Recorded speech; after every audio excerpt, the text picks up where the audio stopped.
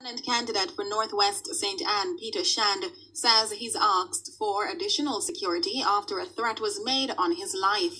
Mr. Shand, an admitted former supporter of the People's National Party PNP, is competing against that party's candidate, Dr. Dayton Campbell, and the Jamaica Labour Party's Crystal Lee. He says he's learned about the threat about a week ago, but he says he's not daunted by it.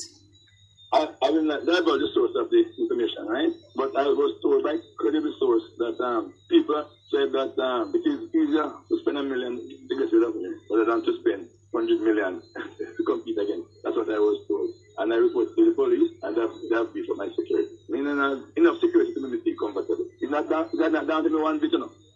Mr. Shand, who's a well-known businessman in St. Anne, says he has absolute confidence he'll win Thursday's election.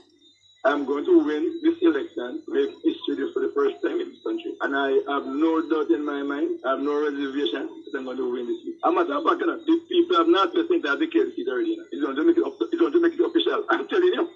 Peter Shand, independent candidate for Northwest St. Anne, speaking with Nationwide News.